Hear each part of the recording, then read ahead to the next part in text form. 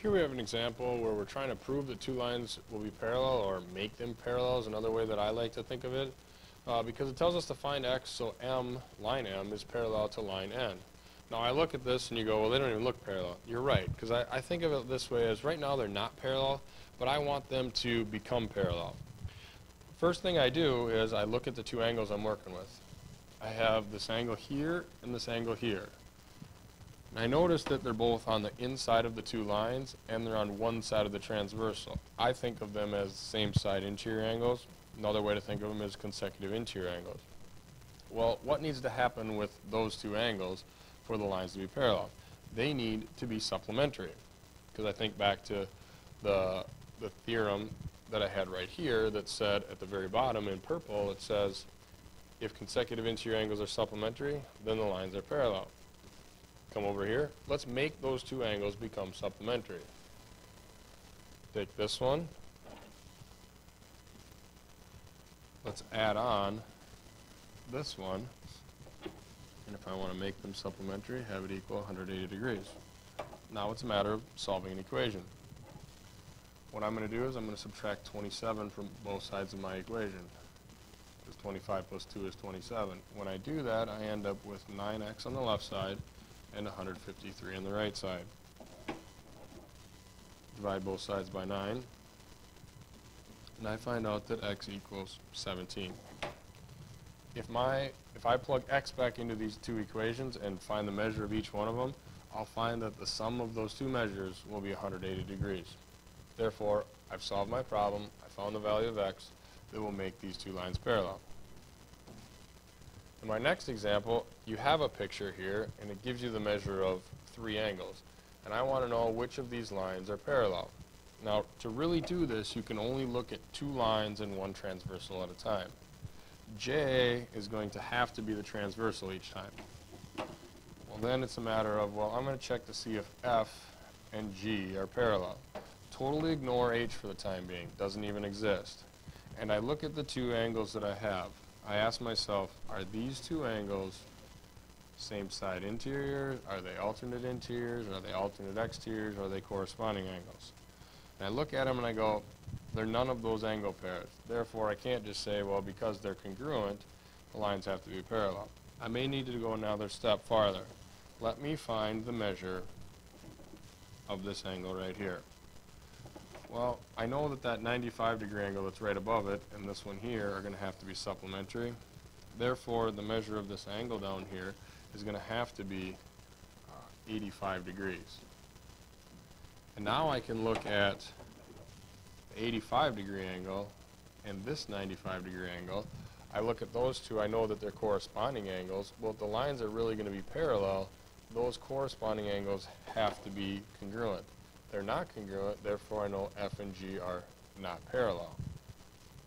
So I can rule out F and G as being not parallel. I'm going to start over again. I'm going to look at two other lines. Still have line J as my transversal. Now I'm going to look at line G and line H and determine if these two lines are parallel or not. And again, I'm going to think back that I already figured out that this one's an 85-degree angle, and I have to go from there.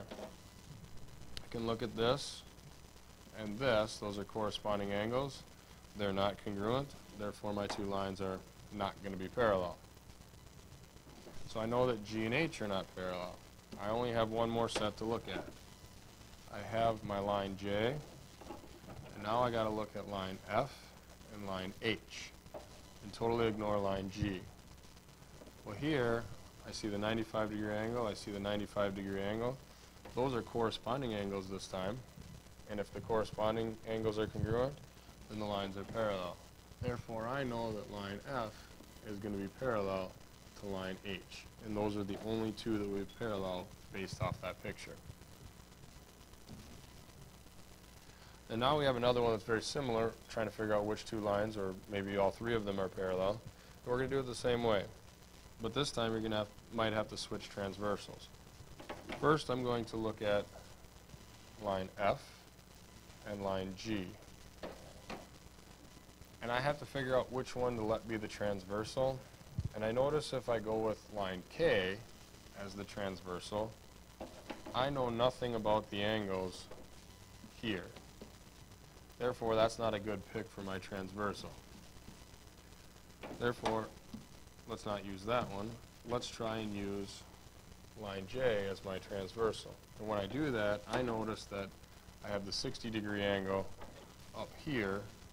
But now when I come down to where line G and line J intersect, I know I have a 63-degree angle here. Problem is I don't know this one, but I can find it because these three angles together are going to have to add up to be 180 degrees. So I'm going to take that 180 degrees and I'm going to essentially subtract the 63 and subtract the 60. And when I do that, I'm going to end up with a 57-degree angle, which is this one right here. Now I look at this, and the 60-degree angle from here and the 57-degree angle from here are corresponding angles. Therefore, I know line F and line G are not parallel. So, start all over again. Erase all this stuff. And now I can look at line G and line H and see if they're parallel. And I'm going to put this 57-degree angle back in here because it may be helpful to us. And again, I have to pick a transversal and pick the one that is going to work best for us. I picked this one because, again, I know the angle here. If I went up here, I know none of these, therefore line K would not be a good transversal to pick.